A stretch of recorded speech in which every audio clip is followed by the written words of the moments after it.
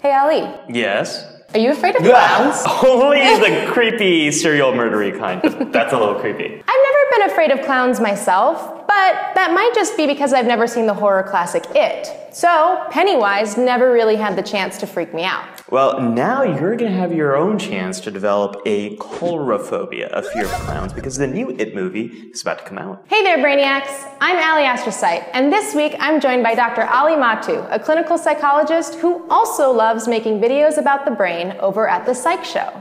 I'm Ali. You're Ali, so now we know each other. Correct? That's creepy. Hey everyone, I am super psyched to be here. No pun intended. Well, maybe a little pun intended. Fear is a powerful primal emotion. It's how our brains react when we perceive danger, causing us to change our thoughts, feelings, and behaviors so we can best respond to the threat that's in front of us. So when I'm watching a scary movie like It, I'll be feeling all right up until that moment that spooky clown with red hair pops out of the sewer. I'm startled, and my brain translates that into fear. This leads to what is usually referred to as a fight or flight response, where you get ready to escape out of that danger or get ready to punch that clown in the face. When we're frightened, our heart rate goes up. We start to hyperventilate. Blood vessels in our muscles open up and our pupils dilate. All ways that our body prepares to get moving while slowing down or stopping non-essential things, like digestion. This cascade starts when a scary stimulus activates the amygdala, a small brain region found inside and underneath the frontal lobe. We've mentioned the amygdala before in our video about anxiety. It's got many talents, but its primary role is managing emotional responses and linking those emotions to memory and decision-making. The amygdala quickly informs the hypothalamus that something dangerous is going on, and the hypothalamus activates the pituitary and adrenal glands, letting them know it's showtime. Get it? Showtime? Yeah, I get it. It's a movie. The pituitary gland starts dumping ACTH, adrenocorticotropic hormone, into the bloodstream, which tells the adrenal glands to release cortisol, a stress hormone that increases the amount of sugar in our blood and suppresses the immune system. The adrenal gland releases epinephrine, leading to increased blood flow to the muscles and triggers pupil dilation. This 1-2 punch of hormone action revs up the energy available to the body, preparing us for a confrontation. All of this happens in the first few milliseconds after we've been startled. As your body becomes activated, your thoughts begin to change to reflect the danger you're physically feeling. You'll exaggerate dangerous details, imagine what could go wrong, and look for a possible escape. Since you're taking in so much information and your body's working so hard, it might actually feel like time is slowing down. Fear is considered a basic emotion. It's one that every human being experiences in response to danger. While there are a lot of things that everyone is afraid of, like a mouse running across your foot. That would freak me out. Humans can also develop fears that are unique to them. This is why fear can also be a learned emotion. Like if you've been bitten by a dog, you might be afraid in the future when you see other dogs. Classical conditioning can help us understand how this happens. Most people know about classical conditioning thanks to Ivan Pavlov. He trained dogs to associate the sound of a bell with the arrival of food. So eventually the dogs would start drooling when they heard the sound of a bell, even if there wasn't any food present.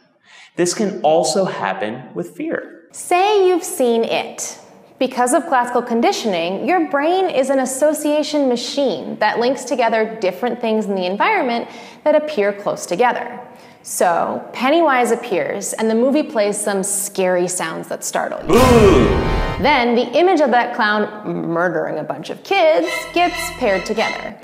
Over the course of the movie, your brain has associated a lot of scary sounds, images, and ideas with clowns.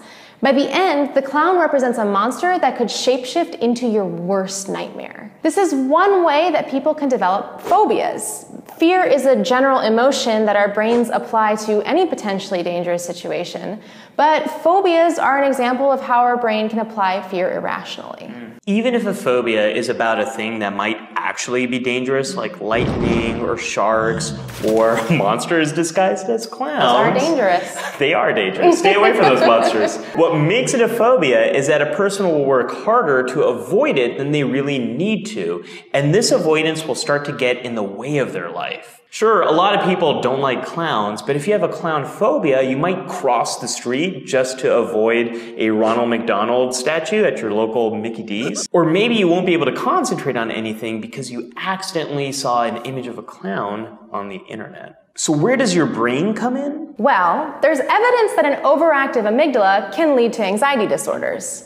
Phobias are believed to stem from changes in the activity of the emotional circuits in the brain, specifically the amygdala and the hippocampus, which connect fear and other emotions to our memories. Think about it like this. People who struggle with phobias might have the volume turned up on their anxiety. Panic disorder is what happens when your body associates fear with fight or flight responses in situations that aren't really threatening, like hyperventilating.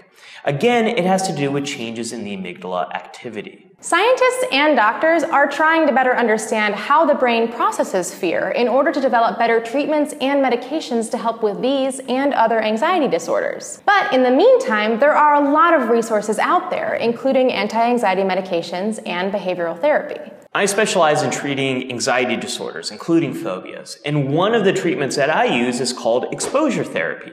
Exposure therapy involves slowly becoming exposed to the feared object in a controlled way. You learn to approach the thing that you fear, experience that fear, let your amygdala settle down, and develop new, more realistic ideas based on the experience you just went through. You can see me use exposure therapy to overcome my own phobia of bees in this video right over here.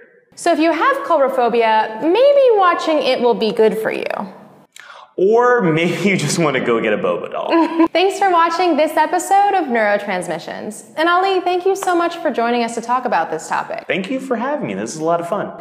If you're a fan of psychology videos and mental health, you should definitely head over and check out Ali's channel, The Psych Show. Ali shares his experience as a clinical psychologist to create helpful videos on psychology topics from how to be an adult to why we like to travel. He's also a giant nerd and loves to incorporate geeky topics like Harry Potter, Star Wars, and Jurassic Park into his videos. So seriously, go check out his channel and subscribe. Do you have any interesting phobias? Let us know in the comments below. If you enjoyed learning about how your brain handles coulrophobia, hit that thumbs up button and subscribe to catch more of our fun collaborations in the future. Please also consider supporting us on Patreon. We couldn't do this without your support. Until our next transmission, I'm Alie Astrocyte. Over and out.